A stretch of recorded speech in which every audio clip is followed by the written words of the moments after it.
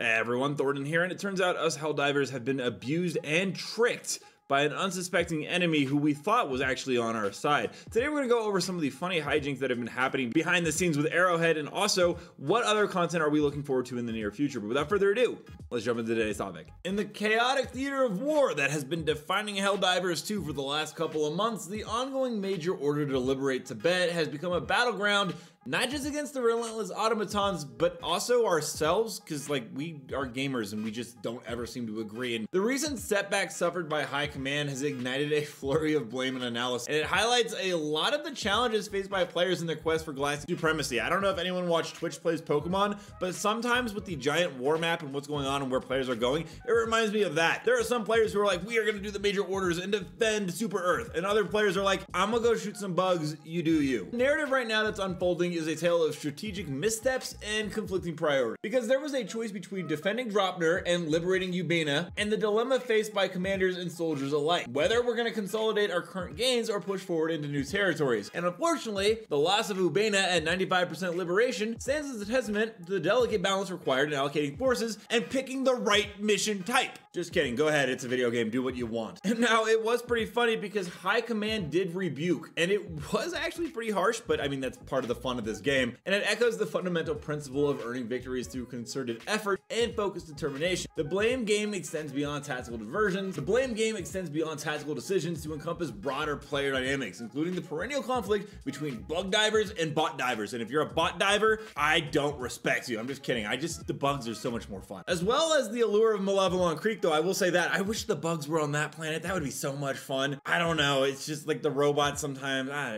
With all this going on, the Discord within the player base is actually seeing something about the revelation of a fake Joel. In case you guys don't know that, Joel is the game master. He chooses where we go, why we kill things, and basically he is our president of social media or whatever it is. Anyways, there's a fake version of him, which is a viral hacker who gives players unreleased vehicles and shortcuts through the grind. And there's the intertwining of in-game challenges with real-world temptations, and it's actually kind of an interesting psychological experiment for gaming communities in general. There's a lot of cheaters and PvP games, but it is interesting to see people boosting in a PvE game. And it kind of makes sense where the allure of progress often clashes with the satisfaction of the earned achievement. Now, I've never really been into the whole boosting and paying to get further in the game thing, but I will say I do kind of understand that if you work like a typical 9-to-5 job, hopping on and going ahead and getting boosted through cheats to get a high level in this game isn't the worst thing in the world. You're not actually harming anyone. Now, if you were using these cheats to ruin players' time, well, you might have a case there, but Arrowhead has acknowledged some of the issues that are going on with this because it is a delicate ecosystem of player motivations and also the engagement. There's always going to be the allure of shortcuts and exploits, exemplified by Steve and his boosting endeavors, but it raised questions about the balance between fair play and individual ambition. I will say though, from what one article said, there's a lot of cool shit in the files that he actually showed off, and I am really excited to see that come to the game, and I've never really been against seeing early content, so I guess I'm okay with that aspect of it. Overall, Helldivers' ongoing major order is an absolutely fantastic showcase, not just the struggle against robotic flows, but a reflection of human nature, because this really does showcase how we react and how we play games, and how sometimes we'll go ahead and listen to what our boss says, but other times we're like, nah, I'm gonna go kill bugs. Yes, I am gonna go back to that. And the quest for Tibet symbolizes more than a strategic objective.